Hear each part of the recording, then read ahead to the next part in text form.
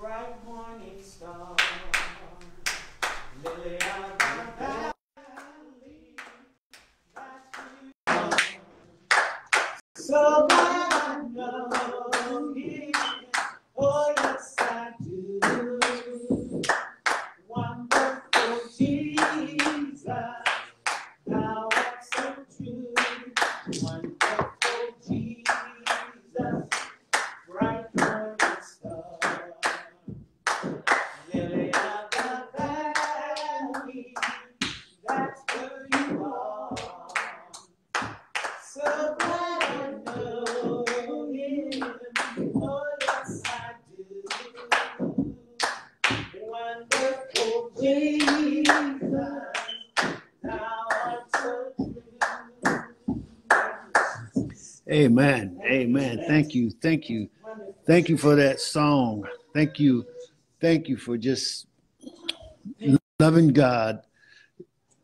Lord, I thank you for allowing me to just have one more day. Just one more day for answering my prayers, for taking care of me, for keeping your arms around me. You know, it's just some folks just don't understand how good God is. Some folks just don't understand that just reaching out at the right time can just take care of so many things. And in today's message, you know, it touched me personally.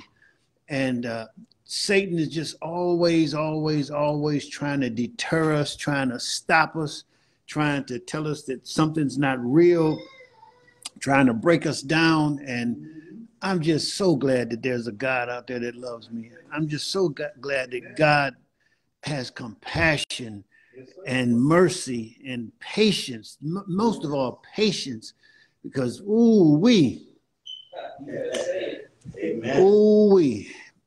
see, some folks, they want to deny where they came from. They want to deny where they've been. They don't want to look in the mirror and face the man that's in the mirror and understand that God gave his son so all of us could have salvation. Amen. Ebenezer, I'm just elated and honored to be here one more Sunday to be able to come before you to present a message. And you know, we try to do our best, and Satan's always lurking, looking to try and make us go down the wrong path. I'm just glad as I listened to the Sunday school lesson, and I thank you for Sister Marilyn being able to teach Sunday school for us here. And, you know, you may not know, but I listen when I'm in there, and I pick up little snippets and stuff, and it just helps me. Because we're always in a constant state of learning, or we should always be in a constant state of learning.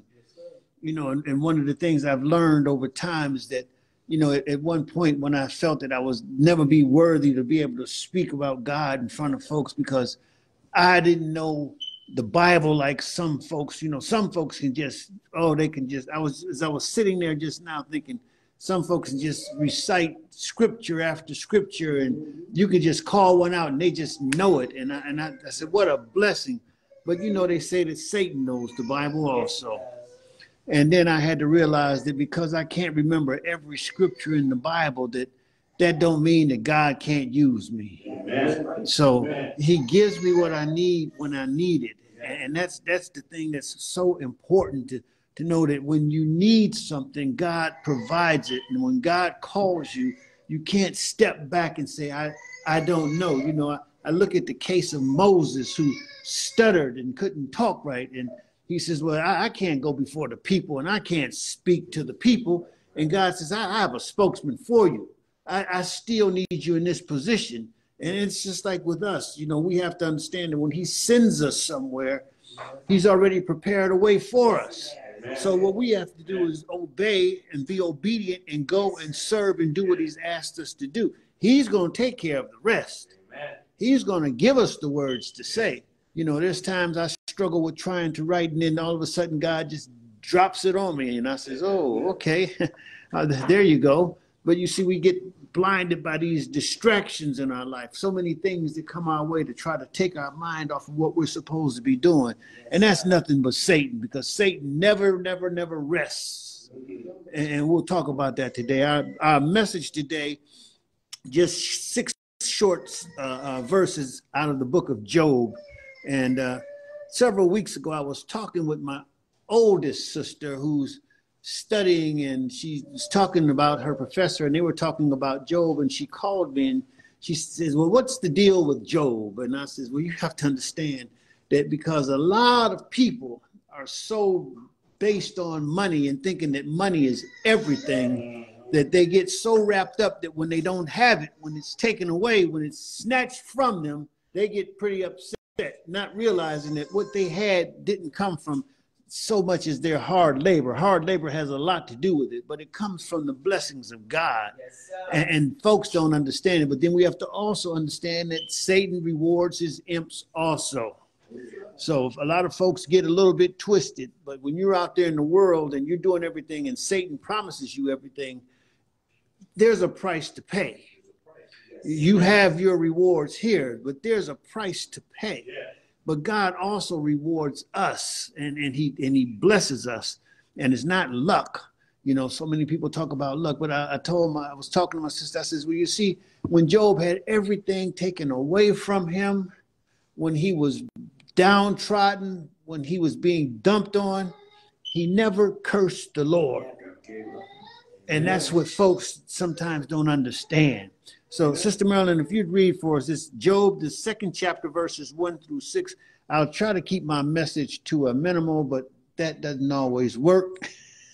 So I'll just let God lead me as I present the message. Job 2, verses 1 through 6. It'll be out of the NIV.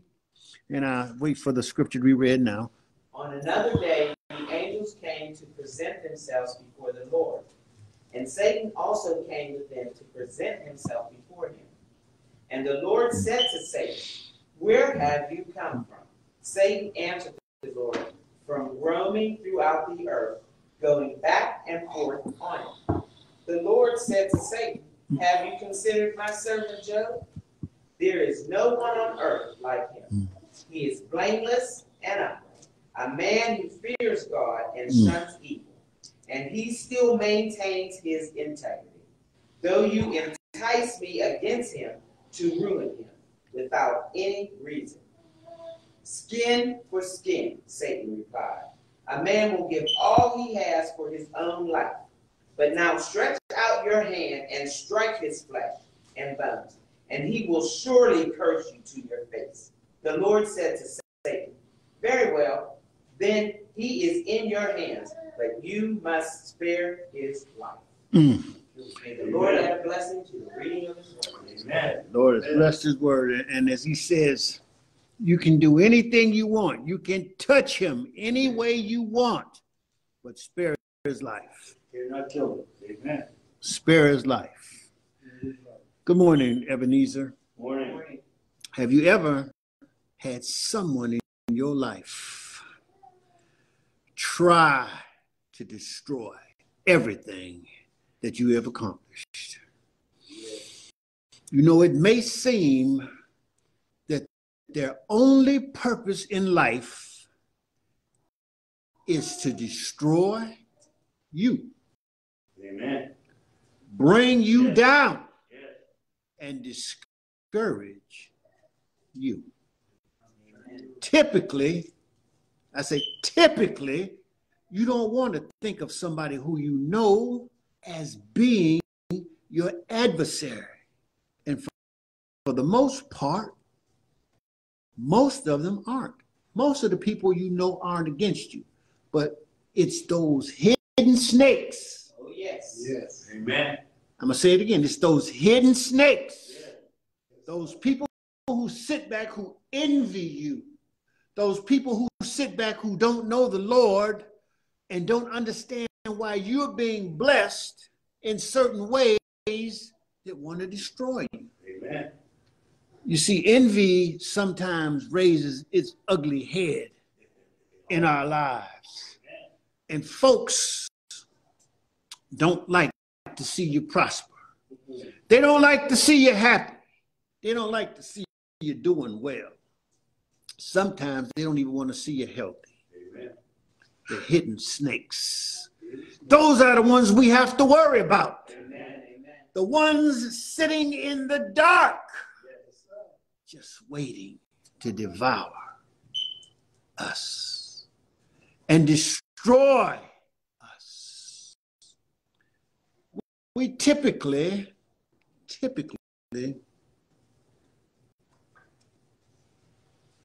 don't even see them coming, do we? Amen. Because you see, we are so busy looking at everything else that we miss the signs that we are in danger. The danger that's right in our faces. We get distracted by whatever is in our views that we miss the hidden dangers. Mm-hmm. Oh, church, somebody has been distracted by the distractions. Come on now. Our message today is not about distractions. That's a message for another day, church. Our message today is about being touched. Somebody say being touched. I want to go back to our text. Our text today tells us about this conversation that Satan was having with God. And it seems that this conversation was a continuation from what he had with God earlier. And you see, it was about a deal. It was about an agreement. It was about an understanding that Satan would be allowed to touch Job in every way, but to touch him in every way, which Satan did, but not, I understand, and I say this again, but not to kill him. Amen.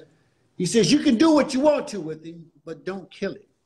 Amen. Now, if you read the chapter, and I'm quite sure you have, in chapter number 1, it tells about Job and all of his riches, all the things that he had, his sons, his daughters, his home, his wife, his friends, his relationship with the community, and his relationship with God. Now, don't forget that part, the relationship with God, because that's the most important part. You see, so when you have a relationship with God, things that come to you, when you lose them, you don't worry about them. And you see in Job, as he was beginning to lose things, and the messengers was coming to him one by one, your children have died, and your oxen are gone, and your camels are gone, and everything is burned up, and this is happening, and that's happening. And Job, whoa, Job. And Job's reply was, the Lord gave it to me. It's the Lord's to take away. Now, understand, there's a lot of folks that don't think like that. We know quite a bit of them.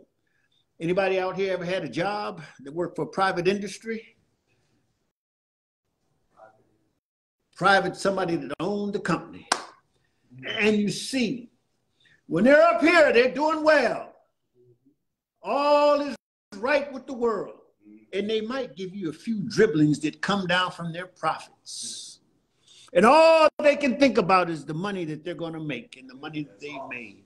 Amen. You know, I look back at my past jobs and I look at some of the children that they had and how they frivolously spend their money and how they just think money grows on trees. And even the owners of the place who sometimes thought that just money grew on trees because they had so much of it. And I says, well, what happens if the money dries up? All right. You see, will you still have your joy and your happiness? Will you still be able to rejoice and have a good time? You see, because they don't understand that it was God that gave it to them. They don't understand that God has been blessing them and watching over them, but they're too foolish in their ways. You know, years ago, I worked when I was an exterminator. And I remember I used to go, I had a section on my route that was for the very wealthy. It was very wealthy. Right on the lake of Lake Erie, a little city called Bracknell. So if anyone ever been to Cleveland, Ohio, there's a little town called Bracknell. And it's where the elite of the elite, they call it old money. You know what old money is, right? So it's where the old money was. Mm-hmm. And I had a customer, Mrs. Dudovesky. I'll never forget this woman. And every month that I went there, she was always miserable and sad. And her housekeeper would sit there and snicker and say, that's the most miserable woman I've ever met. And she'd always ask me, she says, why are you always so happy? And I says, I'm just happy because I'm alive. But you see, I didn't understand that I had God who was watching over me at the time. But I knew there was something special that was happening for me. And I says, I'm just happy. She said, well, you don't have a lot. You're just an exterminator. And I said, this is true. I don't have a lot, but what I have, I'm able to enjoy. Amen. She says, well, I have houses and I have horses and I have boats and I have yachts and I have money and I have this and that, and I'm very miserable. And her main problem was she was afraid that she would lose her money at some point. And I said, well, ma'am, you have to stop worrying about that. I said, you hoard things that you'll never be able to use. You have things that are stored up that you'll never be able to use. And you're so afraid to get rid of something that you are miserable in this house. Your husband is miserable, and you have everything that any person would love to have, but you're miserable. And she said, but I don't understand how you could be happy and poor. I said, I'm happy because I'm alive. Amen. I'm happy because I'm not worried about losing something. You see, when you're worried like that, you can't focus on the things that you have. I says, well, maybe why don't you try this since the Christmas season is coming up? I says, have you ever given your housekeeper a gift for Christmas? She goes, well, I give her $50. I says, oh, you give her $50? Wow. I says, you got an attic full of all kinds of baby clothes and toys and all kinds of things up there. With most of them with the tags still on them that the kids have never worn. She goes, yes, but one day my kids may have. I says, do you think your kids are going to want to give that stuff to their kids that's going to be 30 years old when they start having kids? I says, why don't you take that down to the shelter? Why don't you start giving the police gifts? Why don't you start giving away some of your money and stop worrying about losing your money? Maybe you'll be happier. Why don't you talk to God? Now, you see, once again, don't get me wrong. I just mentioned it to her because God put it in my spirit. But see, I wasn't talking to God. So I want y'all to understand something now. See, because when God's taking you someplace, when he's allowing you to experience some things, when he's bringing you through it, you see it's for a purpose. And even though I didn't know that one day I would be here, he was preparing me. And he put those words out. Yes, sir. Talk to God. Stop worrying. Give away some things. That's just besides. Some of the stuff you can write off on your taxes if you're that worried, but you don't have to worry about a thing. And I remember she looked at me with the, the deer in the headlight look. Yeah. Has this little black boy lost his mind? You want me to give away that stuff in the attic that I'll never use, and until a house burns down, it'll stay there? You want me to give somebody some money? You want me to what? And I'll never forget, this was in November. When I went back in December, she had this big smile. You know the smile that the people in the world like to use. You know that smile? She had that smile. She had that smile on her face. Amen. Amen. And she says, I want to thank you. And I says, well, what do you want to thank me for? She says, I've been worried about so much, so often, so long. I took up your advice. She says, I laid there and I tossed and I turned. And I don't know God, but I tried to talk to God and I gave away a lot of stuff. She goes, you're going to be surprised when you go in that attic. She goes, I went down to the police department and I gave everybody down there several $100s. She says, I gave my housekeeper a big Christmas bonus. She goes, and I have a pile of stuff in the other room that I went out and bought for you and your family. And I took so much to the shelter. She goes, and I feel so good about it. I says, but you can't just stop today. Continue to do that. You see, folks get so wrapped up and worried about what they have that they can't enjoy what they have. Mm-hmm. Now, I don't know if later on she might have had a relationship with the Lord, but I know one thing. She was happy that year. Amen. You see, getting back to our lesson, it's about the agreement that God had with Satan.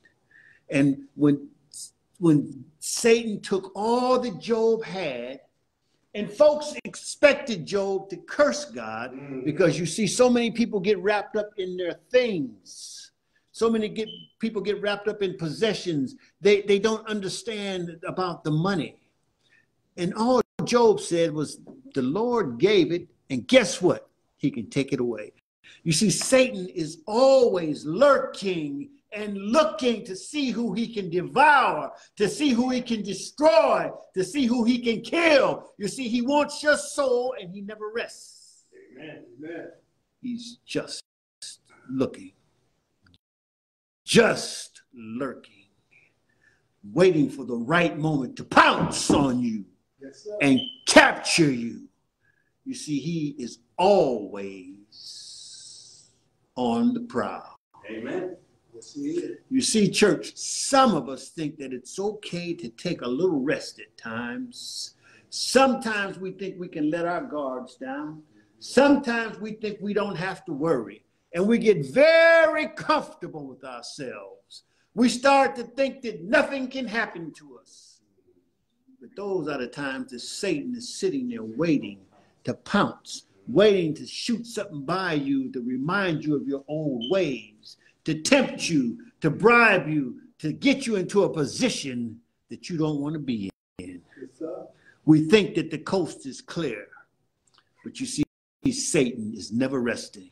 Amen. In our text, it reads that God asked Satan, "Where have you been?" And he said, "Oh, I've been here and there. I've been roaming, going to and fro, searching for my next victim." Amen. He's not going to give up. He's always searching for his next victim. Now, church, if you aren't coming from somewhere, guess what? Then you are going somewhere. Amen? Amen. And we've all come from somewhere. Some of the places haven't been so good. Amen? Some of them have been places that we don't want to brag about. Some of them have made us hold our head down in shame. I can testify there's too many places that I've been that I had to hold my head down. But God said, "Lift your head up, son, because I gave my only begotten son to live, bleed, and die so that you can hold your head up in pride. You don't have to look back anymore. You can look forward because you've been there. I want to know where you're going." Amen. And if you're going where I want you to go, you can hold your head up high because now you have a story to tell for the folks who's back there doing what you used to do so that you can help them come along. You see, by experience, we can be able to lift someone up. Amen? Amen. Most folks think that if you had a sordid past, that that's going to always hold you down. But you see, it's that sordid past that will be able to lift someone else up. It's that past that you can testify and say, "This is when I was down. This is when I was lost. This is when I was out there in the world." But you see, God gave this son so that I can hold my head up, so that I can speak to you and let you know that what he gave me is just not for me, but it's for you and everybody else that wants it. Amen? Amen. I want to say that it's not where you came from at this point in our lives that's important. It's where we're going. We've all come from some place. But where are we going? That's the question. Where are we going? I know some of us are puzzled by what our future might look like because of what our past have been. I was one of them. I was one of them that just said, "I know God can't use me." As I was speaking to my teacher on Thursday night, we were talking. I was explaining to her how I was out there lost. And when the prophet was talking to me, telling me that God is calling me, and I'm telling the prophet, he must mean my brother Randolph. You see, Randolph, Rudolph, they're real close. And he says, God don't make mistakes. Amen. Your brother has his own story to tell, but you see, you're going through something right now. You're doing some things right now. You're in a quagmire. You're the one that he wants, because you see, it's that experience that you have that's going to be able to elevate and lift someone up, so someone else, they'll lend their ear to you so that they can understand that you see, you've been through it. And I says, but are you sure? He says, God don't make mistakes. Thank you, Lord. Amen. He sent me to you because you're the one that's going to be on your back calling his name. Amen. You're the one that's going to be stuck in the mud, in the miry clay, wanting to get up, but he's going to set your foot up on a solid rock and give you a foundation. He's going to give you a new song. That song you're singing about, shake it the tail feather, you ain't going to be singing that song anymore. You're going to be singing that song, somebody prayed for me. You see, he don't make them kind of mistakes. Church, I'm here to tell you that when you're walking with the Lord, when you're trusting in God's salvation, when you know the grace of God and mercy is your protected, and you don't have to worry about what the future holds because it's been predestined. You see, our futures have been predestined. As I was speaking with the lady in Bracknell, my future was predestined. As I was speeding, going down the highway, spinning out and not dying, and I suddenly was facing traffic, my future was predestined. When I went to prison and I was learning things and had to learn to change my heart and change my mind, it was predestined because someone touched me. That someone was God. He reached down and touched me, and he said, son, I'm saving you.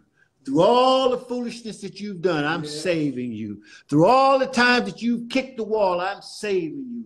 For all the times that you didn't know I was there when I had to carry you and you looked down and saw one set of footprints, I'm saving you. Amen. So many times, churches, travelers on this lonesome road, we have been touched by many things. Oh, we've been touched mentally. We've been touched physically. We've been touched emotionally. We've been touched financially. But the Bible tells us that he's roaming this earth looking and lurking, looking for who he can devour, looking for who he can destroy, looking for who he can kill. We are constantly being chased in order so that he can touch us and ruin us and bring us down and kill us because we've let our guards down. But I love the fact that there's a God above who's looking down also, who knows that he's chasing us, who says, let me put my wings, my arms of protection around you because I know that Satan is out there waiting and you trust me and you love me and you believe in me, so I've got to protect you. Yes, sir. Yes. Oh, it's good to know that. Yes. Satan wants to touch us in any way that he can, church, and he doesn't take a day off to rest. He doesn't take a day off to play. He doesn't take a day off to relax because he wants your soul. He wants to catch you at your downtime just to snatch your attention away from what your goal should be. And you see he's lurking and looking to send you to a place that you don't want to go. Amen. He never, ever, never gives up. You see, this morning, he tried to attack me. I talk about that. So let me give you, here's my experience. So yesterday, I called my wife. I says, we're going to dinner tonight. She likes Eden Park. I hate Eden Park. That's her favorite place, my least favorite. She says, okay. So she gets home and we go, she says, I don't want to go to Eden Park. I want to go somewhere else. Last time I went to Eden Park, it wasn't a good experience. My mind was setting for Eden Park because I'm thinking I'll just have bacon and eggs and toast and hash browns. It's hard to mess that up. Amen. I says, I'll just have me breakfast for dinner. Anybody ever have breakfast for dinner?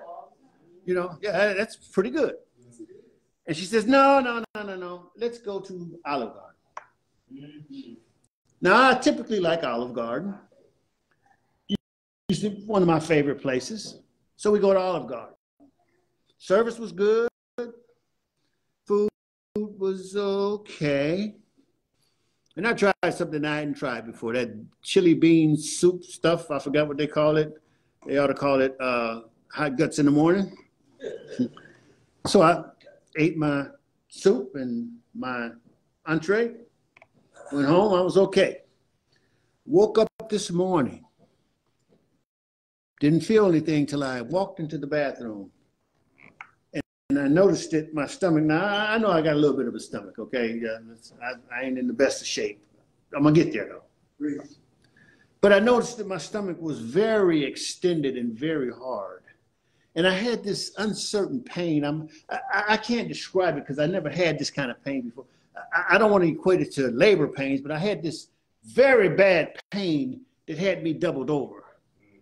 And see, as a man, and unfortunately this is how we are, I wanted to try to figure it out myself. I didn't want to just wake my wife and say, hey, I'm having this pain. Because I do know that if it got worse than it was getting, I was going to the hospital.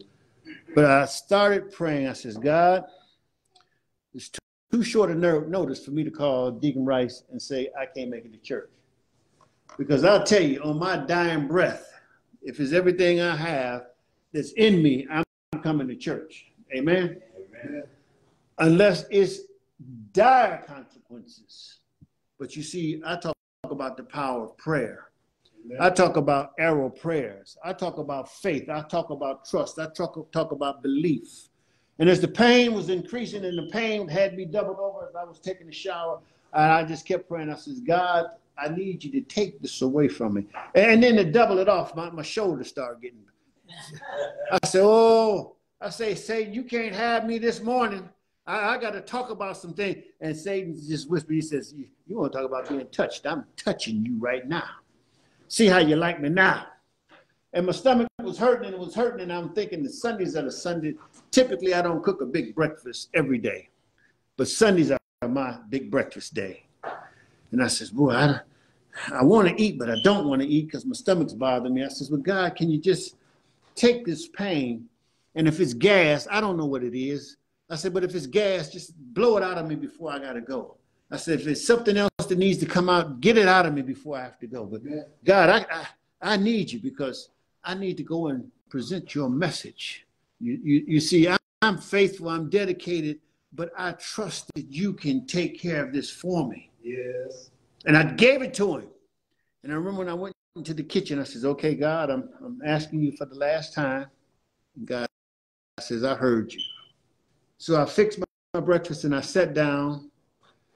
And I'm glad nobody was in the kitchen with me. That's all I'm going to say about that. But as time went on, my pains went away. And by the time I was done, I was feeling 100%. Amen. But I kept saying, devil, you can't have me. Devil, you can't have me. Devil, you're a liar. You see, folks don't understand the power of prayer. Folks don't understand that when you trust and you believe that Satan is always out there lurking, trying to stop us, trying to distract us, trying to persuade us not to do what our God-given calling is to be. Yes. Satan is saying, no, call off, go to the hospital, lay there, have a pity party. You don't want to go out to Blithedale today. You want to sit here and hold your stomach. And I says, I don't care if my stomach's hurting. If it don't stop hurting and there's no blood and there's no diverse reactions that's going, I'll preach with a belly ache and whatever. But God says, I have something for you. You know, Sister Marilyn talked about that a couple of weeks ago. Remember you talked about when you had to shoot up your arrow prayer and God can't? You see, folks don't understand as Christians when we had them arrow prayers. Sometimes we need a right now blessing. Sometimes we need I can't wait till later on. I need this right now, God. And God is up there listening because Satan is lurking. He's saying, I'm going to distract you. Let me give you a little pain. Okay, that stomach pain, and let me throw something in your shoulder. Shoulder's all right now. Stomach's all right now. But I'm glad nobody was in that kitchen. That's all I'm going to say about that. Satan never gives up. Never gives up on us. Satan chose Job because he thought that a rich man would surely have no soul. And if you look at a lot of the rich people out there today, you would think that they don't have a soul because some of them would actually sell their soul to the devil. I've heard some of the stars have sold their souls to the devil. I was listening to a program not too long ago about all of these popular stars who make this music. And in their music, they say, I've sold my soul to the devil. And they've publicly confessed that they've sold their souls to the devil and the Illuminati for fame. And I says, oh, you have your fame now, but what fire lurks waiting on you? You see, even Jesus said it's easier for a camel to go through the eye of a needle than for a rich man to give up his riches. Amen? Amen.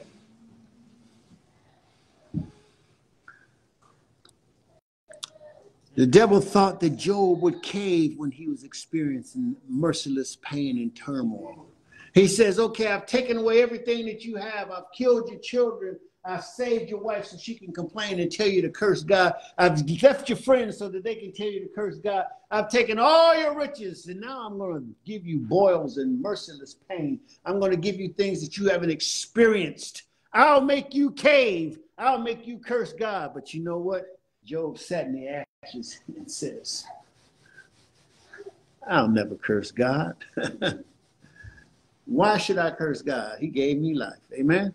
Amen. You see, we have to understand that even going through some things, even as I was going through the pain this morning, I was still blessing God. I was still saying, thank you. I may not enjoy this pain, but I know that I have pain, and I thank you because I can recognize that I am hurting, that I need something. You see, a lot of people can't even feel their pain. A lot of people can't even feel their joints or their digits. They can't feel their feet. They can't feel, they can't taste. Some can't see, some can't hear. But God has allowed me to still have all my senses. And I'm thankful. Amen. Amen. He thought that Job would forget about where his blessings came from. You see, we can never forget about who blessed us and why he blessed us. And if God gave it to us, it's his God's to take it away. Because guess what? He can replenish it. When I had everything stripped from me when I went to prison, and I mean everything, my house, all the belongings. I remember calling home and neighbor says, they're going through your house like it's a Macy's. People are going down the street in your clothes. They're walking down the street with your stove and refrigerator. They've just taken everything out of your house. But there was nothing I can do. And I says, well, I ain't going to worry about it.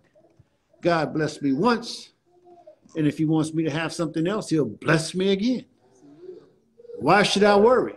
Because at this point, I was trusting God. At this point, I had found that relationship. It was at this point that when I was laying in the miry clay that I looked up and I reached out and I called to God that he answered me. He says, I'm here for you, but you have to trust me. Not just today. We're not making a today deal. We're making a lifetime deal. You see, so many people want to make a quick deal and think that God's going to just get them out of it. And then they can't understand when they're still in that mess, why they stay in that mess. But I says, God, I have learned. I'm sorry that I ran against you. I'm sorry I didn't listen to you. I heard the prophet. So whatever you need from me, I'm going to trust you. He says, are you going to trust me? I said, I'm going to trust you. Are you going to trust me? I'm going to trust you. And when I ended up in jail, I remember the first thing I did, I says, thank you, Lord. I trust you. Because I know you have a plan for me. I know that this is not permanent, that this is a temporary stop. I know that you have taken me someplace that you can prepare me, that you can mold me like this lump of clay that I am, because I've come, the mold that I was already in was messed up, so you had to break it down, throw water on it, and make me into clay again so you can reform me. I said, thank you. I sat there, and folks said, well, why are you thanking God? You're in jail. I said, and I'm going to prison, and I'm still thanking him. Because you see, he loved me so much that he saved me from myself. He saved me from those thoughts that was going through my head that says I was worthless, that I don't deserve to be on this earth, that I need to just die. You see, because that's how Satan jumps on you. He tried to jump on Job the same way. He says, hey, let me give you this pain, and you just want to die. But Job says, no, I ain't cursing God. I'm going to hold out. You see, a lot of folks don't want to hold out. They want just a quick remedy. And sometimes you got to go for the long run. Sometimes you got to endure the pain. Sometimes you got to look up and you have to say, God, take me where you want me to go. Teach me what you want to teach me. And just let me learn and then use me. Amen. So as God was using me, as God was forming me, as God was getting me ready and blessing me, I said, thank you. But you see, so many people, they want to just curse God. They can't endure the pain. They can't take losing what they had. They get so used to living up here that they don't know how to live down here anymore. Amen. He thought Job would give up and die. But I say, little did he know that Job was God's people. He didn't know that was God's property. Little did he know that God's faithful people would never give up on God. He thought this morning that I would just roll over and say, I'm not going. But you see, even when I got burned up before I came here, and a lot of y'all folks don't know about that Sunday I got burned. I got burnt pretty bad. I mean, I got really burnt pretty bad. It was by the grace of God that I'm standing here able to talk to you today. Because I should be dead. I should be in the ground, nothing but bones remaining at this point. Amen. But God saved me. I had a boiler blow up on me. Well, I wouldn't say blow up. The overflow valves on the boilers, I have radiator heat. Anybody know about those? And so they have a pressure release valve. And on my furnace, my particular furnace that burnt me up that day, instead of them having most furnaces and even hot water tanks have the little elbow that shoots the water to the ground in case it overflows or it erupts. You guys know what I'm talking about? And you see, this particular Sunday, it was after church. I had left Mount Olive and I was home, and it was the first cold day of the season. I think it was September 26th or something like that. It was the first cold day. And I remember I kicked on the furnace, and my furnace had, y'all know sometimes the furnace make that noise, and you have to add water. Anybody know about maintaining the furnace? You know, with those boilers. So thank God. You see, God always prepares a way. God always makes a way. He sets things up for you. So I didn't have a screw-on type of a valve. I had that little flip up with the water in and back down. And so I opened it up, let it back down. It was still knocking. I opened it back up, and I noticed, and sometimes it ain't good to be nosy. Sometimes it ain't good to be inquisitive. But I noticed that the furnace had the overflow valve, and the furnace was about this high off of the ground. And I can remember looking at the furnace and the valve, and I'm thinking to myself, well, I wonder what's in there. And see, by me not being able to see real well, you notice a lot of times, and I notice I look over my glasses a lot when I'm reading. It's because I'm the far-sighted, short-sighted, whatever, I'm blind. And so I says, well, let me look down in there. And I remember getting on my knees and looking at my eyes, with my glasses down like this, looking in the hole. And I had left the valve up, filling up the water. And the furnace was on, and it was gurgling and bubbling and doing what the furnace is supposed to do. And I remember distinctly God says, get up and get your phone. And I didn't understand why, but I said, okay. And as soon as I stood up, it blew. Now, God has healed me pretty well. But from here to here, all the way up, it burnt melted all of the skin off of my leg. And I remember your face. If my face had been there at the temperature of the water, because it was so hot, I had pajamas on, and it shot 3 times. The first time it shot, I said to myself, did I just get burnt? You know that I was in shock. I said, I know that thing didn't burn me, and the pain hadn't hit yet. Anybody know about that secondary pain when it comes? And then the second time it shot up, and I said, and I'm frozen and I can't move, and I'm thinking, boy, that water is hot. I don't think that was my exact words. And then the third time it hit, and I said, well, I got to turn this thing off. But I'm stuck in my place, and I remember grabbing the broom and hitting the valve and knocking it over. And at that point, I screamed. And the people upstairs heard me, and they came down and they looked through the window, and they says, are you okay? I says, I don't think so. And I remember lifting up my pants leg, and there was no skin. It was all stuck to my pajamas. And I was able to walk into my office, and my neighbor says, I have a key. Do you want me to come in? He says, you want me to call 911? I says, please. And I remember the ambulance and everybody in the police, and it was, I'd never seen so many people in all my life come. And they were saying, well, do you want us to carry you up the steps? They had this funny looking chair thing they was going to, I says, no, I don't want you to drop me. I'm going to walk. He says, you can't walk on that leg like that. And I says, oh, no, I'm going to walk. And I remember making it to the top of the steps. And I sat on the gurney, and that's when I passed out. And when I was in the ambulance, I says, well, how did I get upstairs? They says, you walked, but you were driven on adrenaline. And I remember going to the Pittsburgh, and I went to Uniontown first, and then they sent me to Pittsburgh, and the doctor says, well, you can't go out, you can't do this, you can't do that.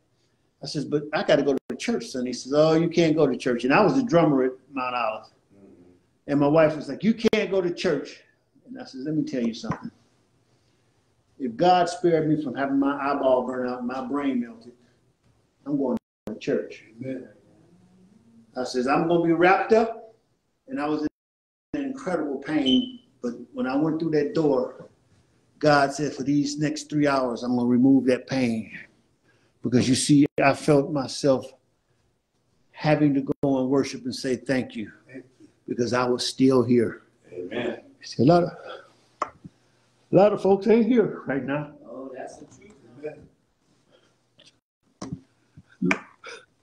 Thank you, Lord. A lot of people can't say thank you because God ain't saved them, but he saved me. And he brought me from a mighty long way. Out of all the stuff that I was doing, he kept me. And he says, I got you for a reason. I got you for a testimony. I got you because you're going to serve where I need you to serve. You may not go to some big glamour. I want you to go where I'm going to send you because that's where I need you. You see, there's a lot of places people can be, and they says, well, I've lost it all. But you see, God saved me. And I says, if there's any breath in my body that I can make it to church, I'm going.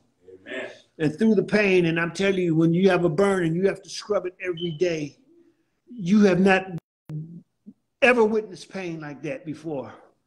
And I remember when they peeled off, because it was all bubbled up and stuff, and they didn't do much at Uniontown. They just kind of dressed it and gave me, what's that stuff? Oxycontins. Yeah, they shot me up full of that.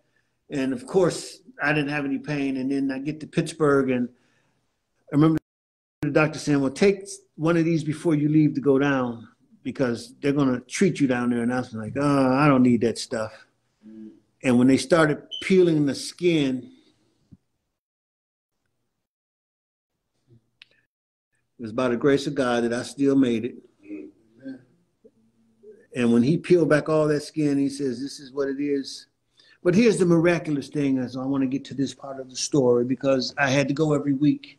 And as the days went by and the scrubbings would go on, and I remember I would grab the wall as I would turn on the water and scrub, because you have to scrub with soap and water, and you never felt the burn. This was worse than the initial burn. And as the days went by and I kept praying, I says, God, I don't want to take this kind of medicine. I'd rather just take the ibuprofens and see what that does. And it was painful. But I remember 1 month to the day I got burnt that I went back, and I remember the doctor saying, you don't have to come anymore, you've healed. And I says, really? He says, yeah. And I remember there was no pain. And he says, well, I'm really puzzled because I've never seen anybody heal like that. He says, what did you do? I says, I talked to the man upstairs. You see, a lot of folks don't understand about the man upstairs. See, Job spoke to the man upstairs. When you're talking to the man upstairs can do all things. Amen. All things are possible through the grace of God. And so as I talked to the man upstairs, he said, well, who did you talk to? I said, the guy upstairs on the top level. He says, well, who? I run this place. I am the director of the burn unit. I want to know who you talked to. I want to know who saw you. I want to know what they did, because I've never seen anybody heal so fast. I've never seen this. This is something that's blowing my mind. He says, who did you talk to? I said, I talked to God. Amen. Amen. And he stopped talking right then. He said, well, God has healed you. Amen. You need not come back anymore. Here's a few more dressings. Take care, my friend. Maybe I'll go to church. But you see, all things are possible. When Job sat in those ashes and his friends told him to curse God, God says, just hold on. I got something for you. And even though the pain may have been unbearable, Job knew that his blessings came from God. And if he just held out, that if he just kept his faith, that if he just kept holding on, that he could have it all back again. But he wasn't looking for it back again. All he wanted to do was just thank God for being there for for all the days of his life. You see, this is how God blesses us. This is how God uses us. This is what he says. Satan didn't know about God's people. And we as God's people are constantly being blessed. We as God's people are always being watched over. And you see, as long as we keep the faith, he's going to continue to watch over us. We have a relationship like Job had a relationship. Satan didn't understand that relationship that Job had with God. He didn't understand it. Otherwise, he would have tried to pick someone else. But you see, he says, oh, let me go for the rich guy. Not knowing that Job understood where his blessings came from. Yes, sir.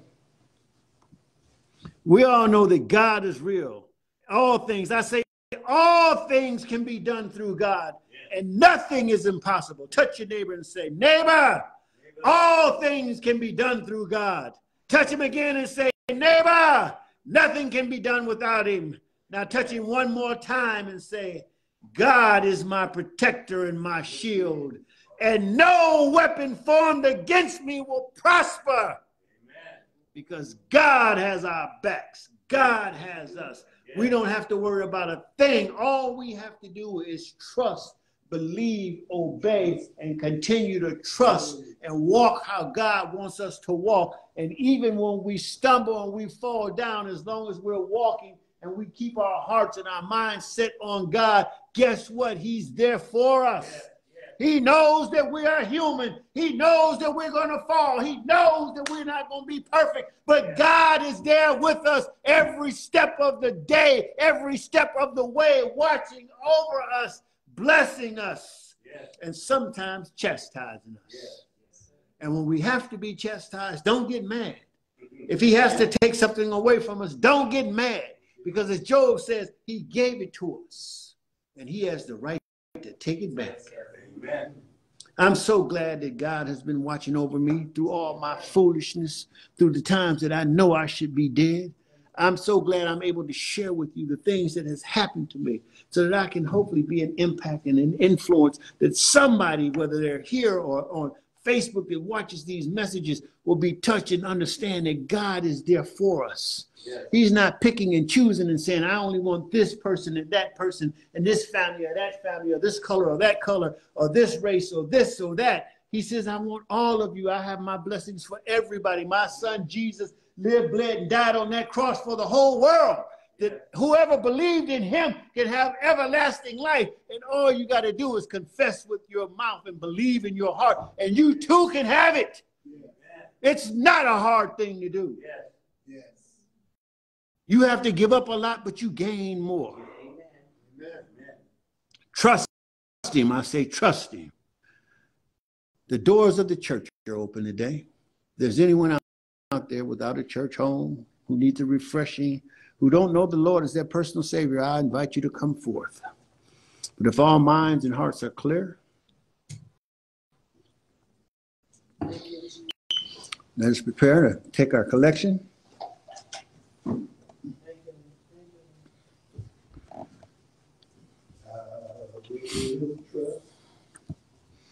In the Lord, I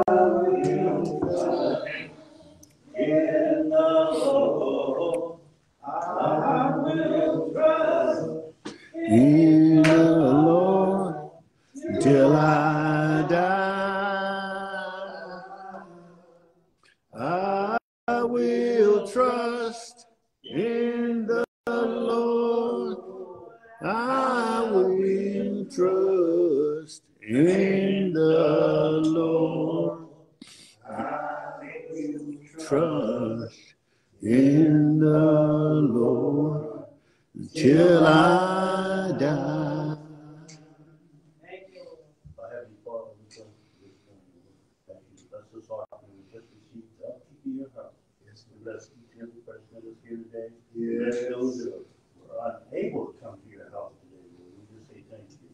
Yes, we thank you, Lord, for everything you've done for us and everything you do for us. Thank you. Just keep your hand in our hand. Just hold on. We will hold on to you. Yes, Lord. We say thank you, Father. Thank you. All these things in Jesus' name, precious name I have. And the Holy Spirit. Amen. Amen. Amen. Amen. Thank you, Jesus. All minds and hearts are clear. We thank you once again. We thank you for coming out. We thank you for sitting through the message. God is truly a blessing, and he's watching over us. And as we go on the highways and the byways, as we travel the lonesome roads, God is always there with us. Just always know that there's someone you can call on. You can't call on your friends all the time. You can't call on your families all the time. You can't call on your neighbors, but you can always call on God. God is always going to be there for you. He's going to always be ready to help you, to protect you, to look over and watch over you. And you may not get everything that you want, but I guarantee you, he'll make sure you have the things you need. Heavenly Father, as we begin to travel back to our abodes, we pray that we find them as we left them. Heavenly Father, touch and bless each and every member of this church. Heavenly Father, trust all the visitors. Touch all the people who have a desire to come out, Heavenly Father. I ask for your blessings on this world because there are so many things that are wrong, Heavenly Father, and so many people who don't trust or believe or even know you, Heavenly Father. And as you had patience, as you had love, grace, and mercy for us, I ask that you continue to extend it to those folks also, Heavenly Father. I pray that they understand and see the light before they close their eyes. In the name of Jesus, let this church say amen. Amen. Amen. Amen. Yes.